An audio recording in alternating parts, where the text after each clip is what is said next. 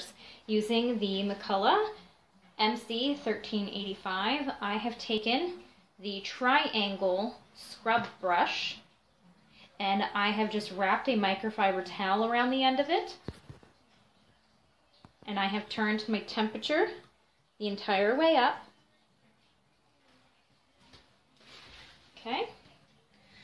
So then I'm just going to start steaming. It does take about a few seconds for the steam to collect down at the bottom of the tube since this is a very long tube.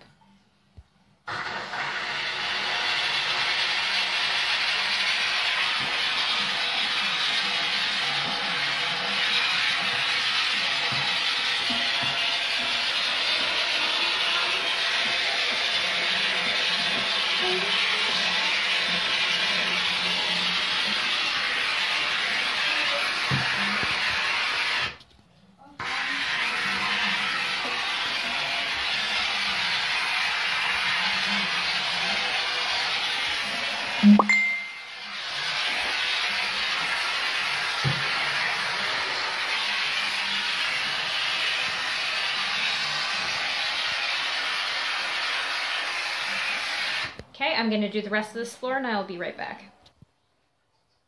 Okay, so I finished scrubbing the rest of the bathroom.